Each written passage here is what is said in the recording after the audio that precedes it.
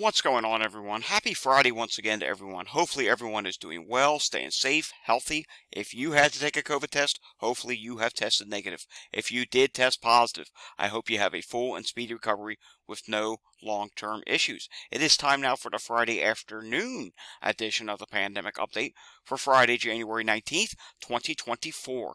If you did not see, we did do a morning Pandemic Update that was dedicated to long COVID. There was the long COVID hearing yesterday, and long COVID, my friends, it needs more attention. We're going to be giving it more attention. The more we see stuff on long COVID, the more we are going to talk about long COVID. All right, if you're new to my channel, give this video a thumbs up and subscribe down below, and I hope to help keep you safe. Maybe you're someone that's concerned about the pandemic, dealing with the pandemic. Maybe you did not know that it is still a thing, or that other viruses are an issue. I'm here to tell you about that. All right, we have new data today on the JN.1 variant, and we also do have some news stories, and we have new numbers out of California. So let's get right into it, shall we? First off, British tennis writer Mike Dixon dies in Melbourne while covering the Australian Open. He was only 59 years old. So, yeah, this is not good. I'm not seeing what his cause of death was. We will be talking about another death in a moment as well. All right, what is invasive group A strep? Well, deadly flesh-eating infection hits record numbers in Ontario and Canada. So Ontario and Canada is seeing a record number of strep.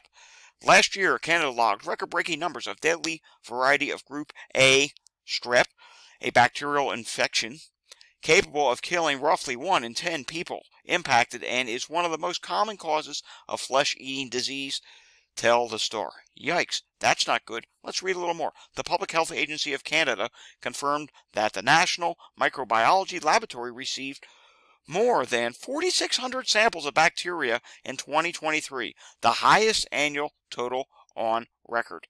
Yikes, that's not good. The Public Health notes the Providence recorded 222 confirmed cases in December 2023, more than any other month on record since 2014 and 2015 season. Yikes, that is not good. Moving on to this, Tom Shell's Pulitzer winning TV critic of fine-tuned wit dies at 79. The cause was complications from COVID and retinal failure, said his caretaker. Yikes, that is not good at all. The cause is COVID. I mean, yet again, I'm telling you, COVID, it is still a big issue. We put the GIF on these videos every day, or the meme, I should say, of the pandemic is not over. It's really not over. It's just causing all kinds of things to happen. California, this is ridiculous. We keep talking about this. I'm talking about it again today. California health officials shortened COVID isolation period to not 5 days, not 3 weeks, just 1 day. You test positive. You rest for 1 day. That's good. You can come out of isolation now. Your 1 day's up. Oh, it's so annoying being isolated at home. Yeah, well, when you're really sick and contagious and shedding virus, you need to isolate more than 1 day.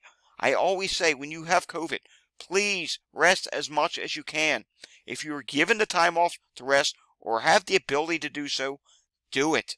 The less rest you get during a case of COVID, the higher the risk is you will go on to develop long COVID.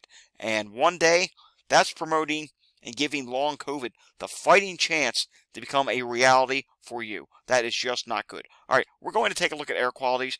You're going to see a mixed bag of things. What I'm learning is, because of the snow that's falling in the east, yes, it's snowing here today. It's actually a pretty day outside. It looks like a winter wonderland outside here. But because of the snow, I think it's messing up some of these readings. You can see it's coming in with bad air quality in the mid-Atlantic. I don't know if that's actually true. The West Coast, this is true. It's fireplace season. So that's, I think, why we're seeing the bad air qualities in the mid-Atlantic region. All right, we have new data from the CDC today. First off, let's take a look at some of this wastewater data. And you can see, actually some good news. 80 to 100%, which is the highest level of COVID. Those numbers of sites actually dropped by 14% to 500. Moderate rose a little bit, though. That 60 to 79%, that orange, that's 429. That's up by 7%. And what we like to see is the smaller colors, the lower colors, we like to see those numbers increase, because that means if they're increasing, well, then the numbers of higher would be decreasing. And we are seeing this medium shade here, this light blue, 40 to 59%. That increased a little bit. And that's a product because the number of dark red sites are going down. But as you can see here, there's still a lot of work to be done. It's going to be many more weeks, if not over a month, until we get these levels a lot lower. Remember last summer? We didn't even have, I think at one point, there was like 1 or 2 red sites. Yeah, maybe at some point we can get back to that at the beginning of summer before, there'll probably be another wave this summer, or at some point this year, there is definitely going to be another wave. It's just a question of when and what variant. Speaking of variants, we're going to be looking at the JN.1 in just a moment. You can see wastewater activity. Yes, it continues to be high in many places. Let me refresh this. Yeah, it continues to be very high in many places. Walgreens this week. Taking a look at Walgreens, we know that the national positivity rate is 27.5%. All right, some more CDC data. Deaths continue to increase in much of the East and a good majority of the country. California even now. Actually, deaths in California, according to this, actually dropped ever so slightly. But then you come to Colorado, 21% increase in deaths. You can see here, wow, Iowa, 51% increase. Minnesota, 40% increase. Yeah, that's not good. Illinois, where Chicago is, 14.3% increase. How about New York State? Up 4.2% for deaths this week. Continuing on now, we see here some good colors here. Green are good colors here, but there are still 2 places where epidemic status for COVID is still likely growing. District of Columbia and Mississippi. It's likely declining in many states. It's stable or uncertain in a lot of states as well, and some states are even in declining where it is just really dropping. Pennsylvania, Illinois, New Mexico, New York, Minnesota, North Dakota, Washington. You're all declining faster now, so that's good. And it's especially good to start to see the West Coast dropping, because remember, they did not have as big of a wave during the holidays as the East Coast did, which, again, COVID throws curveballs. We don't understand why some things happen sometimes. Remember Delta variant back in 2021? Delta really went bonkers in the South. Then eventually it came to the North, but it didn't do as much as it did in the South. The South was just really bad. And at the time, the blame was, it was the pandemic of the unvaccinated. We all know that breakthrough cases became real as time went on. All right, emergency department visits and admissions. They are dropping. Admissions are down by 9.6% this week to 32,861. Moving on to this. Drum roll, please. Here is the new estimate for JN.1. Remember we said JN.1 is likely going to clear the board? It is doing just that. JN.1 is now 85.7% of all cases. It is dominant by far. HV.1 is now down to 5.3%. Yeah, JN.1 is really flexing its muscles here. You can see how it has just rapidly gone up from November, then to December, to where we are now here in the middle of January, 85.7%, and it is practically, yeah, it's clearing the board here. You can see a lot of these little variants that were something, 0.1%. And the only ones that you have that are 1% is HK.3 at 1.5%, JG.3, BA 2.86, JD.1, 1. And then comes that HV.1 variant. All right, moving on. Philadelphia today. 773 EMS incidents reported on Thursday. Live look-in. It's not terribly busy. The one thing we would expect to see a lot of would be accidents because, again, it's snowing here. We're having a snow day. And you can see here there are a few respiratory emergency calls. And, yes, head injury, subject in pain, vehicle accident, fall victim. You would expect that. Fracture. You expect that when it's snowing. Taking a look at Chester County, Pennsylvania, and we do see 1, 2, 3 sick person calls right now. That's never a good thing. And let's just do a look and see what's going on in Lancaster County, Pennsylvania. Yep, quite a few calls, but like I say, we cannot see what the calls are for. They just put medical emergency or transfer. New Jersey today, 1,210 hospitalizations, 61 people on a ventilator. In the ICU, 175, and their discharges are 243. 67 out of 70 hospitals reported. 3 did not report, so the number would probably be a little bit higher, but not all that much higher. When we zoom in here, we clearly see New Jersey at this point. They've peaked. They are dropping. New York State is dropping, but it's slower for the cases than the hospitalizations. 4,168 cases, but when we take a look at this chart here, you can see it clear as day. New York State cases, There you go. You can see. It's actually now. The drop, it's actually a little bit faster now.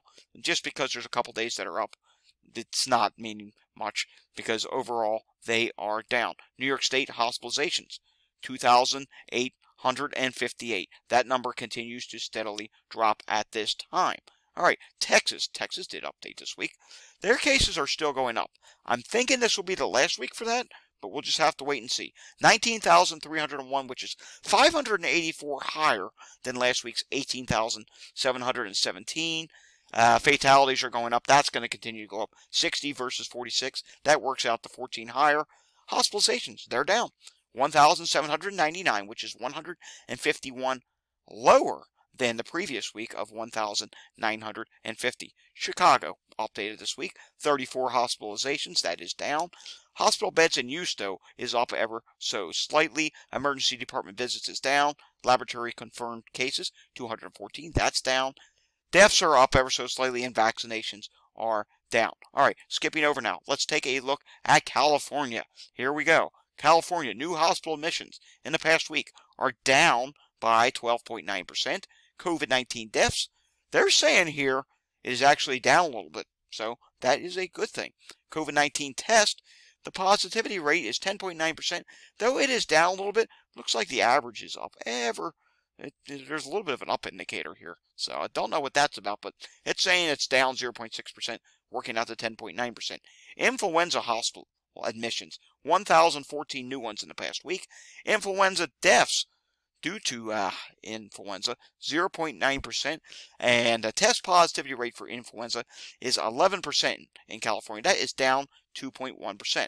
All right, drum roll please. Let's see if we have any update out of LA. Hopefully, LA updated. And nope, the most recent update is on the 11th. It's supposed to update on Thursdays. Yesterday was Thursday, and they did not update. All right, finally, today, taking a look at influenza. We only have one state now that is at the highest shade, which is purple, and that is Tennessee. However, we still have some places that are very high, which would be South Carolina, Louisiana, and New Mexico, which are still coming in at very high. Puerto Rico, we haven't mentioned you in a while. Puerto Rico is at low levels for influenza at this time. That's not the lowest category. It's just a step above minimal, but they're at low levels. California, still at high. Pennsylvania is at moderate. New York City.